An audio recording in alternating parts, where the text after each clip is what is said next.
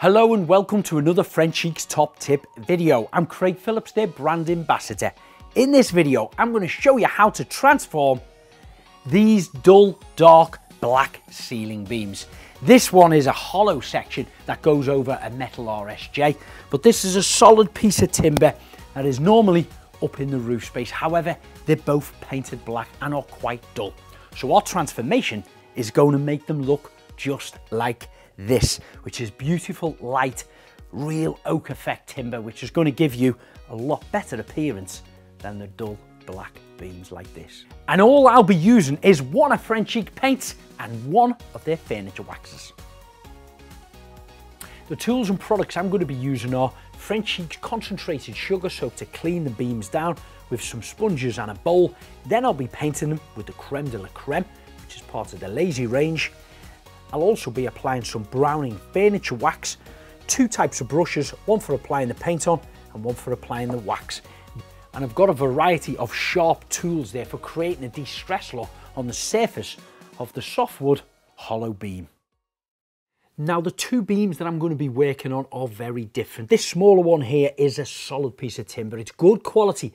However, it's been painted matte black, so it looks a little bit dull and boring. But there is some nice effects on there. It's been cut down with a bandsaw of some sort, and there's lots of little defects and splinters all over it, so that'll be quite easy to transform. However, this artificial beam is softwood, it's a smooth surface, and it's just boxed in around an RSJ. It doesn't look very attractive. So this is going to need more work on it to start with, de-stressing it before we can make the transformation of it to make it look like an oak hardwood quality beam.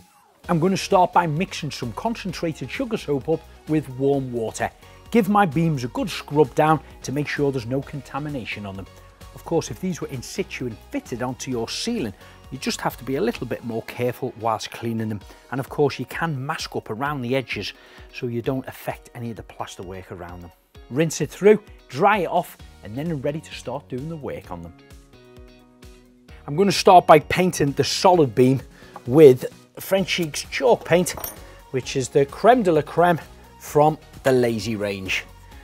I'm going to give it a nice little stir like this. Beautiful, thick and creamy, look at that.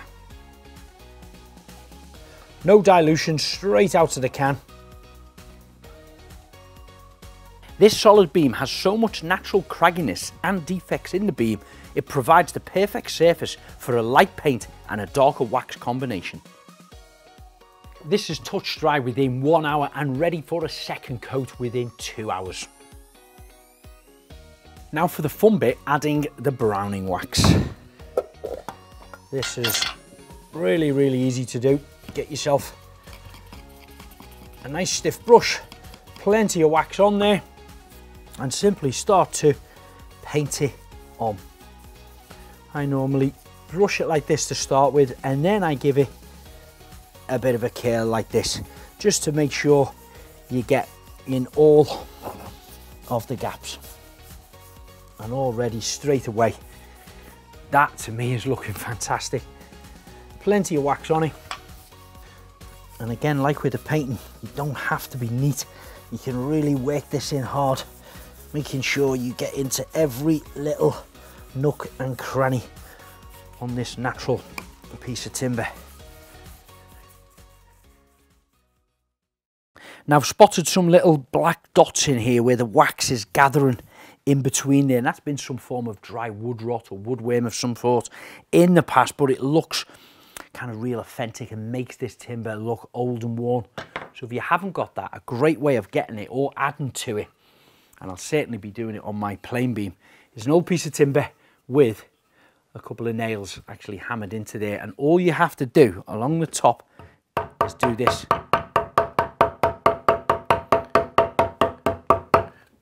And then apply a bit more wax on, and that wax catches in those holes and really gives it that old woodworm, dry wood rot effect. Once you've applied your wax, you can leave this for about 10-20 minutes and it's starting to penetrate and dry into the paint and the timber. You can get yourself a little soft side of a sponge and give it a little bit of a dabbing to take a little bit off it Some people want to buff it in and make it a lot lighter. Some people prefer it darker. The choice is yours. Some people really, you know, want to work it in, which I'll do a little bit here where you can see it will go a little bit lighter if that's what you choose the look you want to be.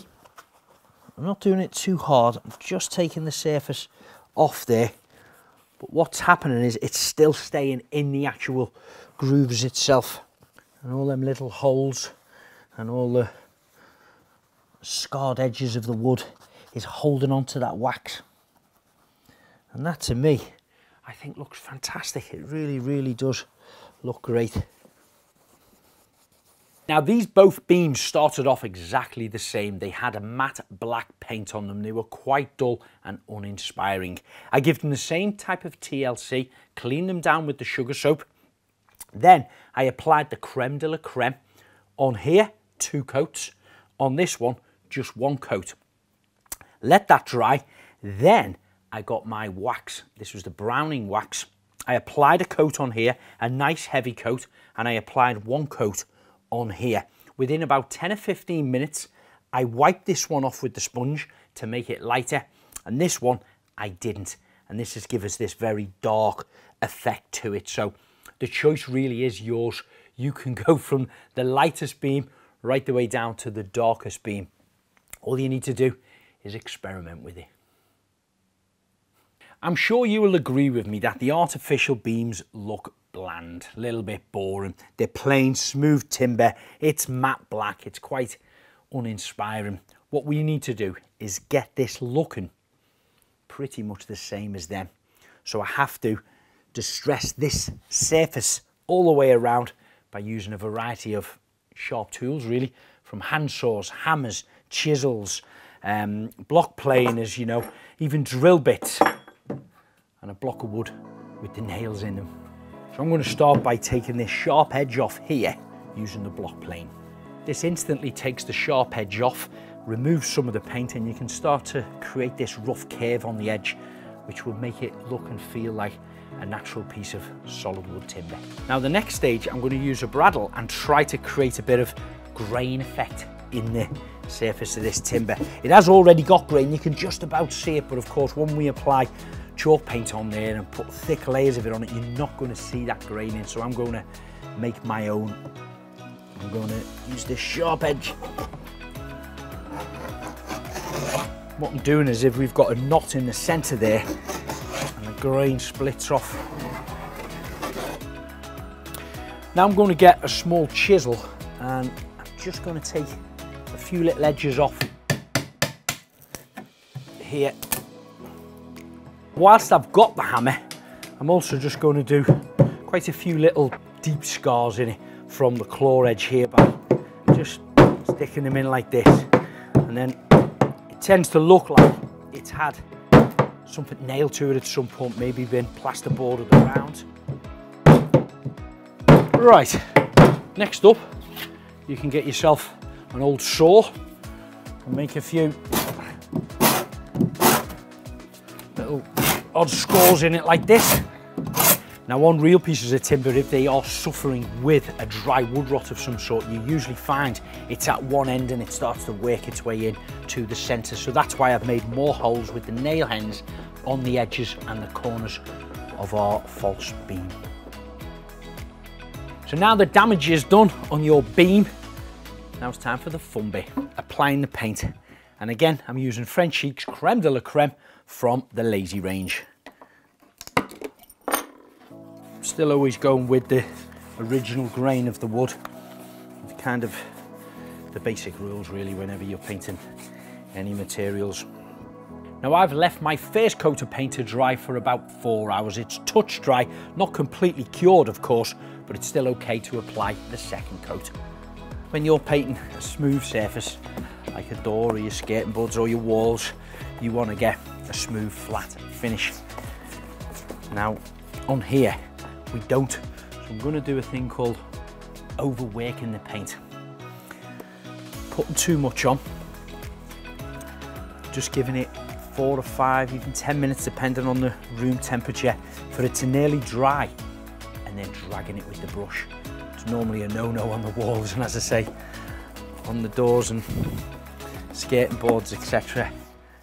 But on this material, this textured grain effect, it's perfect. So I'm putting a bit too much paint on. So now my second coat of paint has at least 4 hours to dry. I'm ready to apply my wax. Again, using my wax brush. Plenty on there to start with. And of course, you don't have to be neat when you're applying it. You're just spreading it all the way across the area. And already you can start to see it catching in them scars that we made on the timber. So now I've applied a layer of wax across the front and the top section of the beam. You can still see a little bit of sections where I'm stopping starting it with the brush, so I'm not putting any more wax on it, I'm not taking any off, I'm just kind of feathering, it's called, and skimming across it, and it takes that kind of brush mark out that the wax and the, let's call it a stumpy brush, is leaving in it by just feathering it very gently across like this. Now bear in mind, I've used the creme de la creme on it first and the browning wax. Frenchic have got hundreds of different colours of paint that you could choose and you could use, and 4 different shades of wax. So just imagine what you can achieve when you're being creative. Now I've come to buff this with my sponge, and I've actually left it soaking in for probably about an hour and a half, and it's a little bit too long. It's dried off a bit for me. So what I do is get a little bit more just on my brush, just wet the top of it a fraction. I'm actually adding more on to take it off, if that makes sense, but just watch the difference it is now. That's the kind of look that I want. You know, looking at that end of it there now is a little bit different than what it is here. It does start to look like a beautiful solid light oak beam, you know, that's been in one of them Georgian Victoria houses for hundreds of years. Now remember, if this was in situ and of course fixed to your ceiling, you'd have to mask up along that edge there where the actual beam meets the plasterwork to protect it, so you wouldn't get any further paint or any further wax on there. So that's applying a bit more on then to rub it in and rub it off. So that's how you transform them old, dull, dark black beams in your house to something beautiful like this. If you're looking for more how-to videos, don't forget to subscribe to the YouTube channel, Frenchic TV. But if you're looking for more inspiration, head over to the Frenchic Fan Forum on Facebook. And if you just want to know about the materials I've been using, check out the website, frenchicpaint.co.uk.